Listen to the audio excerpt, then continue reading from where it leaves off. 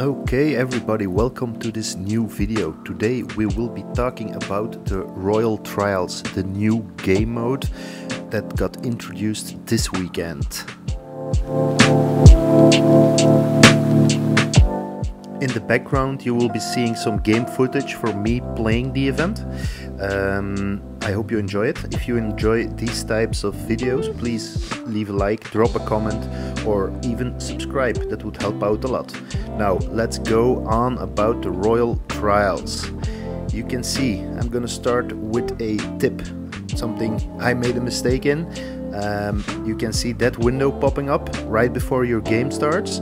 You can see the red X. I lost my first match because I started with some shitty deck I made, my last deck, and you can see the first deck, it has a glow around it.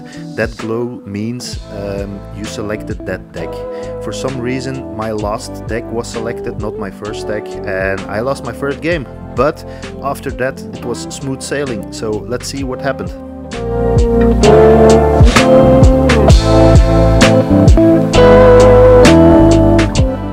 The game you're seeing in the background against Mr. Dr. Dingelinger, or how do you pronounce it, was probably my toughest match in the trials. So good game to you, my friend. He's playing some sort of hex deck combination. So yeah, during this video I will giving some comments on what I think about the trials, how they are right now, and we will go from there and see what happens. So keep watching if you want to know what I think about the Royal Trials.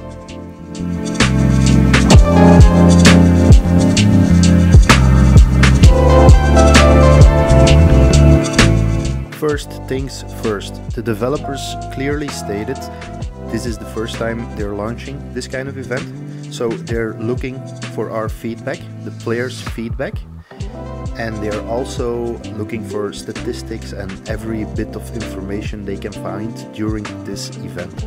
So make sure to go to the official Discord server and give your opinion. Do this in a constructive fashion. Go to the right channel, I think it's called Game Suggestions. Go to that channel and post your feedback so they know what you think and what you think needs to be changed. Very important to do that. That way these events will become better for everybody in the future.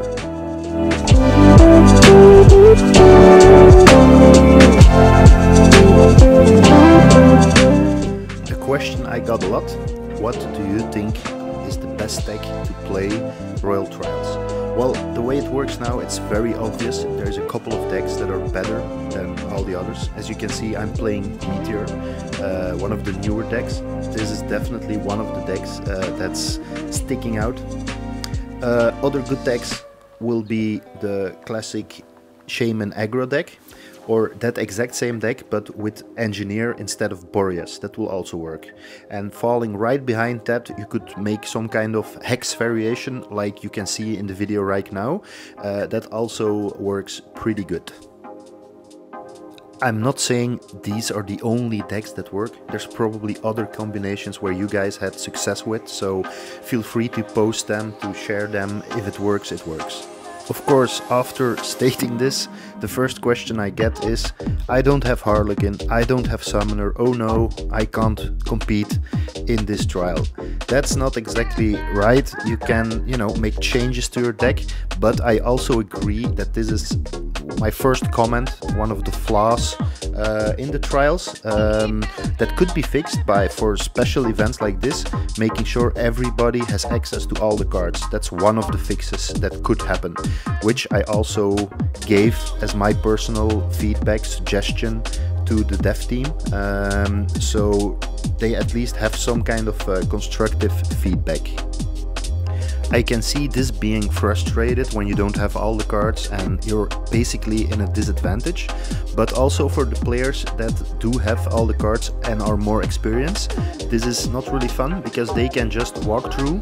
Okay, it's an easy way to get the rewards, but yeah, there's no challenge to that, so that's definitely something they need to work on to make it better for everybody. So if you have any suggestions, go post them.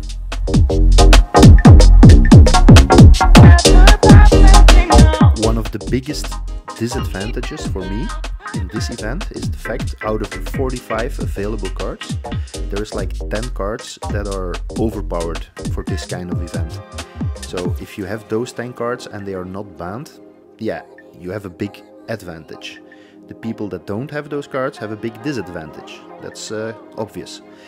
Also, there's like 3 main DPS units in the game right now, being Inquisitor, Boreas and Engineer, and Inquisitor was banned.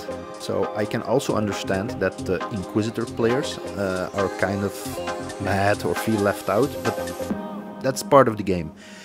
But then you have 2 cards left. If you don't have Boreas, then you have a real big disadvantage, because Boreas is simply better than Engineer. You know, so those kinds of things should be worked out in one way or another, so it becomes more fair for everybody, but also there is a challenge and everybody can compete.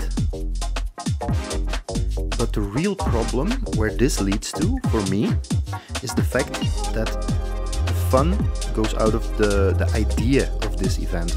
So you should be able to theory craft, play around with cards you usually don't play with, because in the meta, in the ladder, these cards aren't strong enough.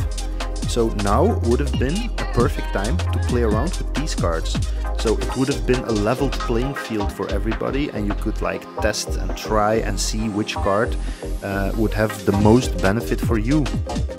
Right now this is not the case, because certain decks are way stronger than other decks. If you can play those decks, you have an advantage. If you can't play those decks because you're missing cards, you can't. So that's not really fair for everybody, and it's also not fun for the people that have the cards, because they don't have any challenge, as I already mentioned. But anyway, I'll say it again. So if you have any feedback to solve these problems, go to the official Discord server and give your feedback.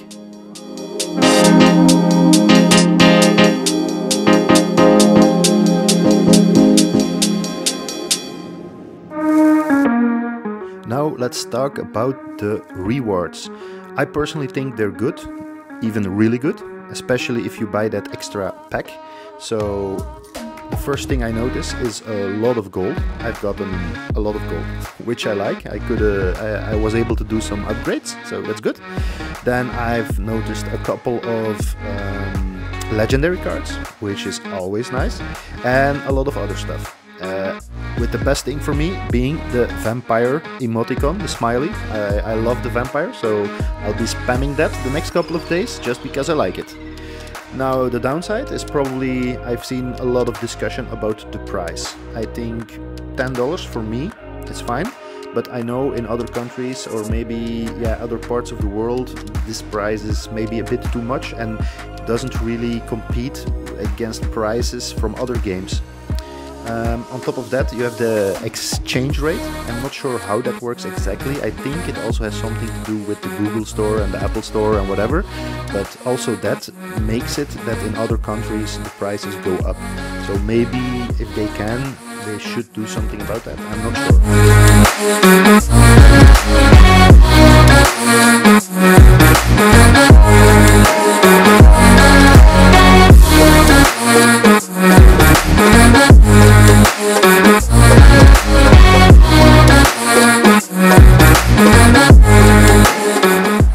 As for the gameplay is basically the same as the ladder. They created a ladder next to a ladder, a mini tournament. Again, there is no scoreboard of any kind, so that's kind of disappointing. I was hoping on maybe like 2v2 PvP battles. That would have been something nice. Maybe that's coming in the future, we don't know, but you know, that's maybe my critique of this event. Other than that, I don't want to exaggerate it. It's new content, it's a new event we got, it's an extra way to earn rewards, to get more crit rate, to get extra legendary cards, so I would be grateful that they did the effort and they want to learn, they want to know what we're doing, so I can't stress that enough. Give your feedback and the next events can only go better. Give them ideas, give them feedback.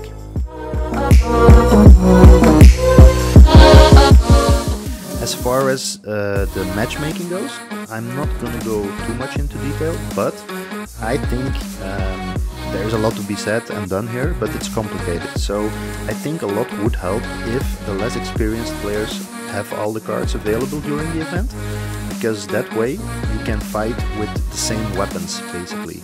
So it doesn't really matter too much that you only have 3,000 trophies and the other guy has 6,000 trophies if you have the same cards, because you can do the same things.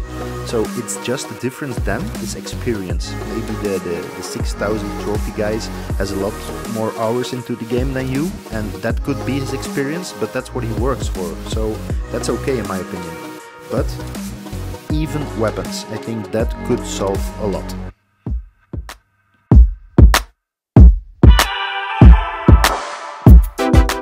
I'm gonna wrap it up here. I want to thank you for watching. There's some more gameplay to be shown, so you can keep watching the gameplay, enjoy the music, but I'm gonna stop talking. To wrap it up, I would say it's good they're willing to listen and they're willing to work on it, so we can have better events in the future. That's a very important part. I think we should be grateful for the chance to get extra rewards and to have new content. So they're actively developing. It's also a very positive point. And other than that, I would say enjoy the game and have fun. Remember to leave a like or a comment and subscribe. That would help me out a lot. And enjoy the footage. See you later, guys. That's what you said. Camera lights, that's the game. So girl, give me a lesson too.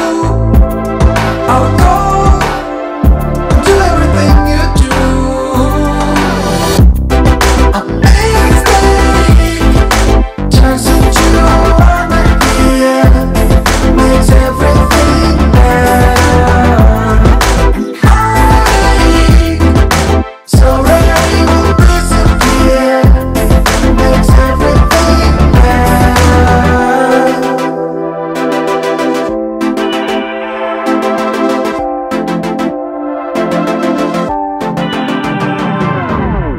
You got that touch, that's the start. Got the motion, got the heart, but this city stays the same. Giving up, playing dead, at least that's what you said. Camera lights, that's the game. But here, we can do anything. I feel something is really changing.